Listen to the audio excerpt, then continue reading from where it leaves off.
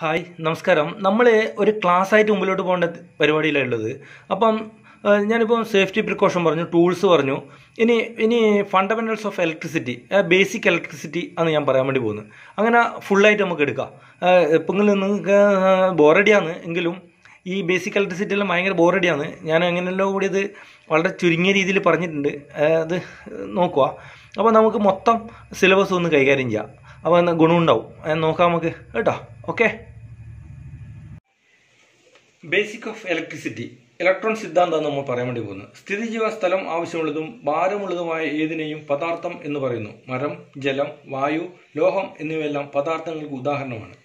എല്ലാ പദാർത്ഥങ്ങളും അദൃശ്യ കണികകളായ തന്മാത്രകളാലും ഈ തന്മാത്രകൾ വീണ്ടും ആറ്റങ്ങൾ എന്ന ചെറുകണികകളാലും നിർമ്മിക്കപ്പെട്ടിരിക്കുന്നു. ഉദാഹരണം, 2 ഓക്സിജൻ ആറ്റങ്ങൾ ചേർന്ന് ഒരു ഓക്സിജൻ തന്മാത്ര O2 ഉണ്ടാകുന്നു. H2O ഒരു ജലതന്മാത്രയെ കുറിക്കുന്നു. ഇത് 2 ഹൈഡ്രജൻ ആറ്റവും ഒരു ഓക്സിജൻ ആറ്റവും ചേർന്നതാണ്. 119 മൂലകങ്ങളെയും ആറ്റങ്ങളുടെ സ്വഭാവങ്ങളെയും കുറിച്ച് ശാസ്ത്രജ്ഞർ പഠിച്ചുകൊണ്ടിരിക്കുന്നു.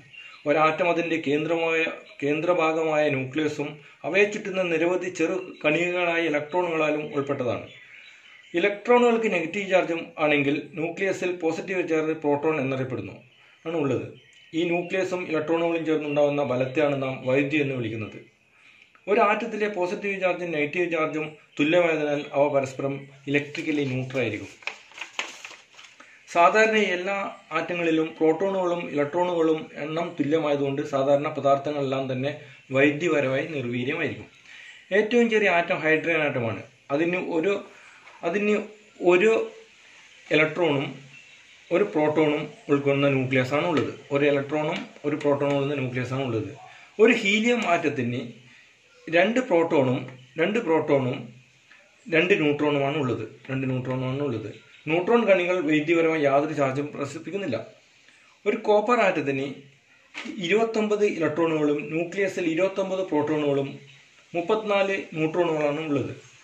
ഇലക്ട്രോണുകളും ന്യൂട്രോണുകളുടെയും എണ്ണം കൂട്ടിയതാണ് അറ്റോമിക് വെയിറ്റ്. അപ്പം കോപ്പറിൻ്റെ അറ്റോമിക് വെയിറ്റ് 63. ഓരോ ആറ്റത്തിലും ഇലക്ട്രോൺ ഉള്ളതിൻ്റെ ന്യൂക്ലിയസിന് ചുറ്റും വളയങ്ങളായോ ഷെല്ലുകളായോ ചുറ്റിക്കൊണ്ടേയിരിക്കുന്നു. ആ ഷെല്ലുകളെ KLM എന്നിങ്ങനെ പറയുന്നു. ഒരു ഇലക്ട്രോണിൻ്റെ സഞ്ചാരപഥത്തെ ഓർബിറ്റ് എന്ന് പറയുന്നു.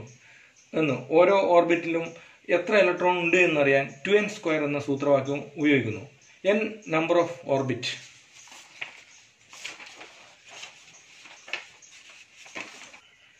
First orbit contains 2 × 1² = 2.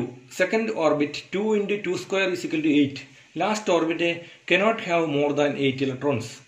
ഇങ്ങനെ ഒരു ഇലക്ട്രോൺ ഓർബിറ്റിലൂടെ സഞ്ചരിക്കുമ്പോൾ 2 തരം എനർജി ഉണ്ടാകുന്നു. ഒന്ന് കൈനറ്റിക് എനർജി, അത് ചലനം കൊണ്ടുണ്ടാകുന്നത്. മറ്റേത് പൊട്ടൻഷ്യൽ എനർജി, ന്യൂക്ലിയസിലെ ചാർജ് കൊണ്ടുണ്ടാകുന്നത്. ഇങ്ങനെ ഉണ്ടാകുന്ന total energy some of energy എന്ന് പറയുന്നു. ഇങ്ങനെ ന്യൂക്ലിയസിന് ചുറ്റും ഇലക്ട്രോൺ ചുറ്റിക്കൊണ്ടേയിരിക്കുമ്പോൾ ഈ ന്യൂക്ലിയസിന് അടുത്തുള്ള ഇലക്ട്രോൺ നല്ല ഫേമിലി അത് അട്രാക്റ്റ് ആയിരിക്കും. ദൂരം കൂടുന്തോറും അതിൻ്റെ അട്രാക്ഷൻ കുറയും, അത് തെറിച്ചുപോകാനുള്ള കഴിവ് കൂടുകയും ചെയ്യും. അപ്പം ഒരു ന്യൂക്ലിയസിൻ്റെ ദൂരമുള്ള ഇലക്ട്രോണിന് തെറിച്ചുപോകാനുള്ള പ്രവണത കൂടുതലാണ്. ഈ പ്രവണത നമ്മൾ ഉപയോഗപ്പെടുത്തുന്നുണ്ട്. ഒരാറ്റത്തിൽ ഏറ്റവും പുറത്തെ ഓർബിറ്റിലൂടെ സഞ്ചരിക്കുന്ന ഫ്രീ ഇലക്ട്രോൺ എന്ന വാലൻസ് ഇലക്ട്രോൺ എന്ന് പറയുന്നു. വാലൻസ് ഇലക്ട്രോണിനെ ന്യൂക്ലിയസുമായി വളരെ ലൂസിലിയാണ് അറ്റാച്ച് ചെയ്തിരിക്കുന്നത്. അതുകൊണ്ട് ഇതിനെ ഫ്രീ ഇലക്ട്രോൺസ് എന്ന് പറയുന്നു. ഇങ്ങനെയുള്ള ഫ്രീ ഇലക്ട്രോണിന് ഒരു എക്സ്റ്റേണൽ എനർജി കൊടുത്താൽ പെട്ടെന്ന് നീക്കുവാൻ കഴിയും. ഈ കഴിവ് കൊണ്ട് നമുക്ക് ഒരു മെറ്റീരിയലിൻ്റെ സ്വഭാവത്തെ പറ്റി മനസ്സിലാക്കാൻ വേണ്ടി പറ്റും.